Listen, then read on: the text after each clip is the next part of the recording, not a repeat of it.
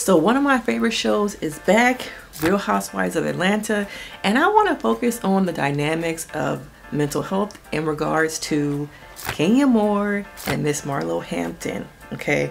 Because these women have a lot going on psychologically that prevents them from being friends, okay? So sit back. If you're ready for a deep dive on these two women, I got you.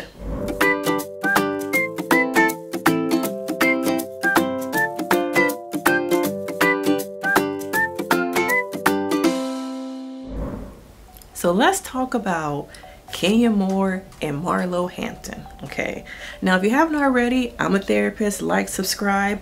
Let's get into it. So these two women have a very robust history on this show, okay? Twirl, twirl, twirl. Now, Marlo, are we gonna call her Convict Marlo, or can we just refer to her as Marlo? Let me know in the comments how y'all want to refer to her.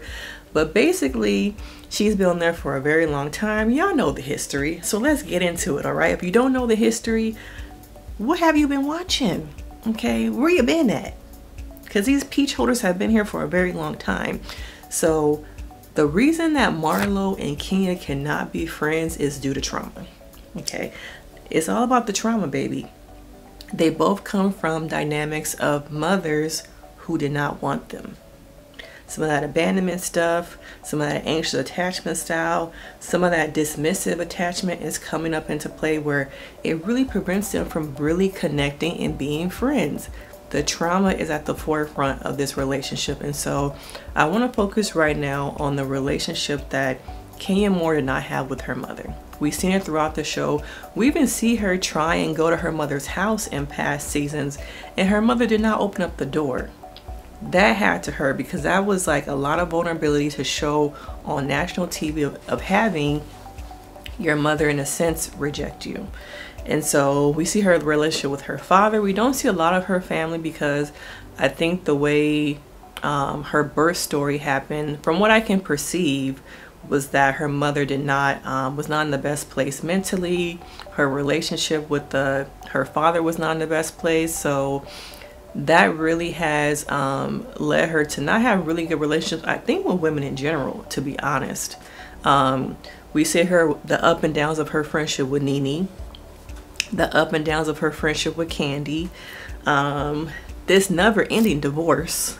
Golly, like, how long has she been trying to divorce this man? And side note, do y'all really believe that she even married? I don't even know no more, because this man does not seem like he wants to divorce this woman, or he wants some of her fame.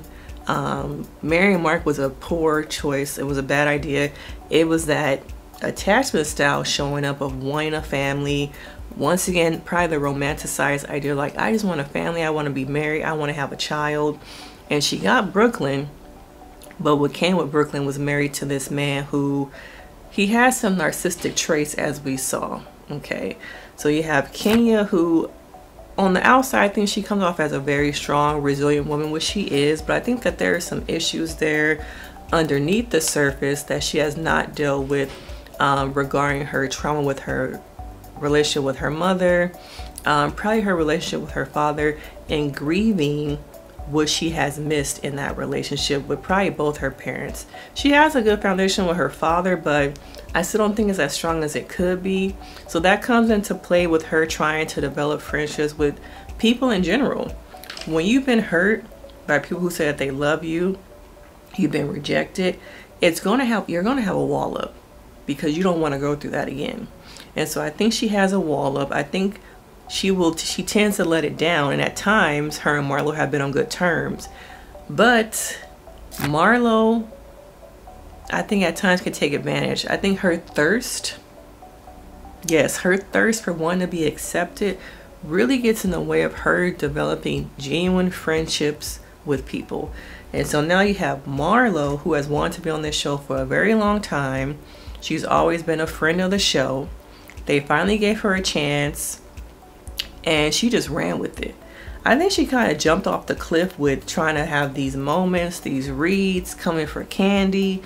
And I think it was all because she wants to feel a part of the group. She wants these women to accept her.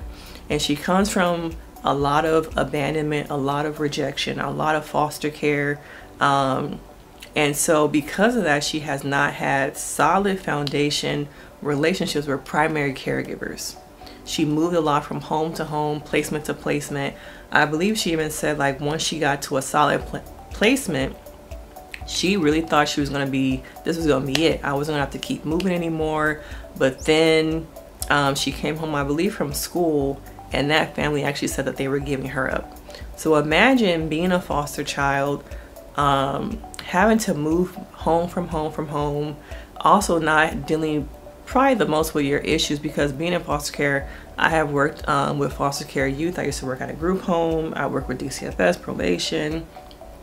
And a lot of these kids, the system does not treat their mental health as well as they should, because that can be a whole nother segment. But I don't think her mental health was at the forefront of all these different placements. It was primarily probably just finding her replacement, calling up, you know, foster parents, resource parents nowadays is what they call them, to place her. So she kept moving. It didn't give her the opportunity to really build solid friendships, a primary foundation with the caregivers, a sense of self. So I think at times, being a foster child, you are often used to molding yourself to the environment, the people, the needs of that household, so you can stay or so you can fit in. So Marlo really wants to fit in with these women, but she does it in ways that is too much. Coming for candy, having these fights with people. And so she wants it so bad that she is, I think, in her own way. She tries so hard that it pushes people away, because she tries sometimes from a malicious state, or from a state of like, I gotta get my peach and I want to hold it. Okay. And so because of that, it's off-putting, and you can't trust her. You can't trust, is she really gonna be genuine, or is she gonna be in the blogs doing interviews talking about things, always coming for candy. Now, I'm a candy girl, okay? So let me know in the comments, who do you relate to the most on the show?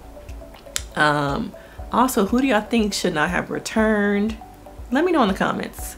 But these two women cannot be friends, because they both have the foundation of these abandonment issues with both their parents, primary caregivers. And so because I think Kenya is more secure in her place on the show, more secure in her place as a woman, a mother, I think Marlo at times can be envious and want some of that, you know. So she does extra stuff to try and, I think at times, self-sabotage. She's a big self-sabotager.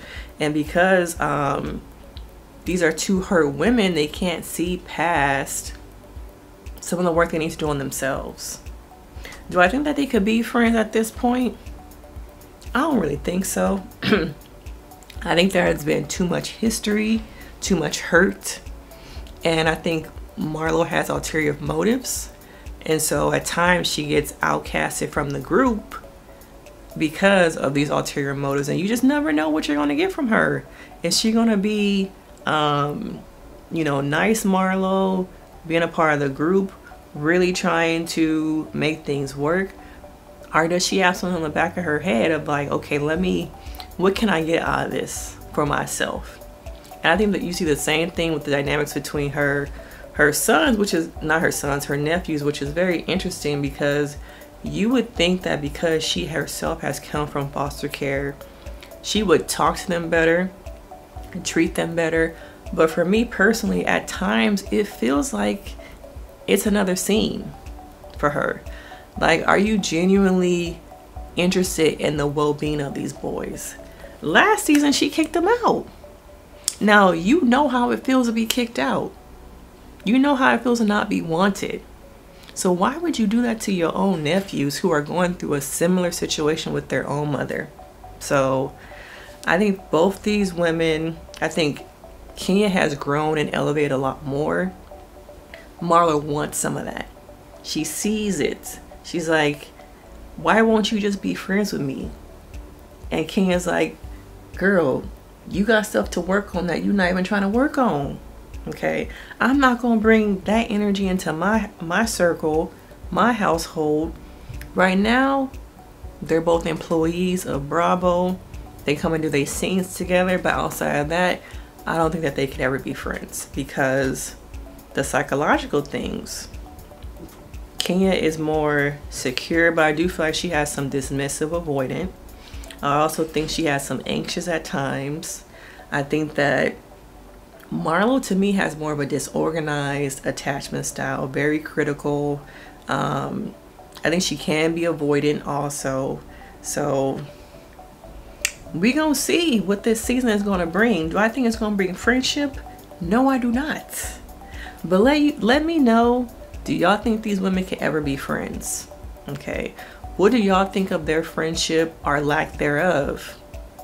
Let me know in the comments. If you gotten this far, make sure you like, subscribe, and thank you for viewing my video, and I will see you next time.